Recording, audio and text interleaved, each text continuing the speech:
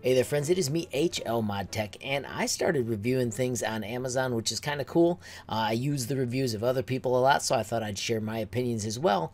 Some of my reviews though were stuck behind something called a sensitivity filter, and I found it completely annoying, but with a little bit of research I found how to solve it. So my friends, let me show you how it works.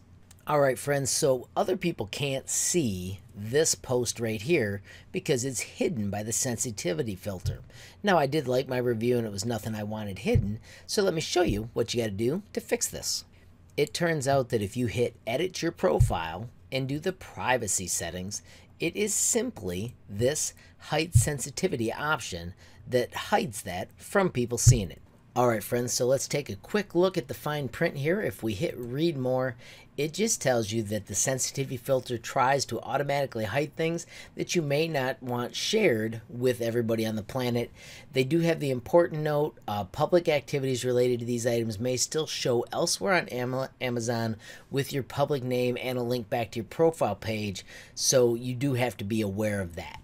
I'm not worried about reviewing anything sensitive, so I'm going to shut that off and I'm going to go back to my profile. And then if I click the see what others see, we can scroll down and we can see how that one actually looks. And there you have my verified purchase of the massage tool that helps get rid of wrinkles and all those other things that show up when you start to age. So my friends, if you found this video useful, please hit that like button. If you've got a question, comment, or a suggestion, add it down below. If you haven't subscribed yet, what are you waiting for? Smash that subscribe button. And last but not least, hit the notification bell if you want to be the first to know when there's a brand new video from me, HLModTech. Thanks for watching. Have a great day.